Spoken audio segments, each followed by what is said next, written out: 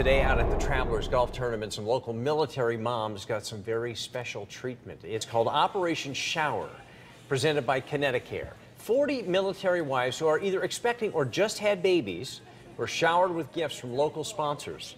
A lot of moms were very touched by the gifts they got and by spending time with others who know just what their life is like. He's a submariner and he's been enlisted for 9 years. He's going career. He's currently deployed with our daughter who's just a week old.